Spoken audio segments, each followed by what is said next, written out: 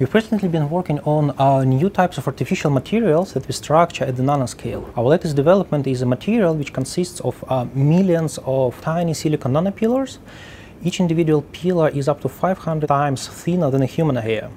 Our new materials perform interesting operations with the light that shines onto them, and we recently created holograms with these materials. You might be familiar with them from Star Wars movies. Essentially, we're working on the same physical principles that once inspired science fiction writers. Essentially, holograms are devices that perform by far the most complex manipulations with light.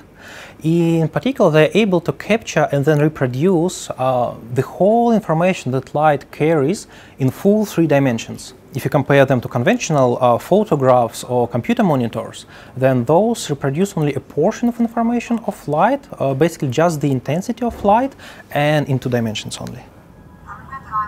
Can we see the top projection? If you think of those conventional optical components like lenses and prisms, then these are bulky and heavyweight.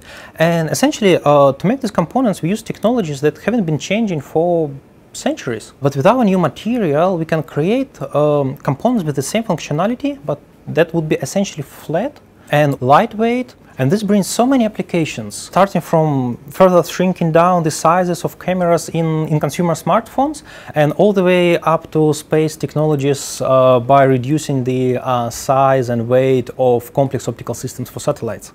Photonics in 21st century is playing an important role, just like the electronics in 20th century. And we are currently having many challenges. And using this holographic principle, it is the ultimate solution to many photonic problems, and its application is only limited to your imagination.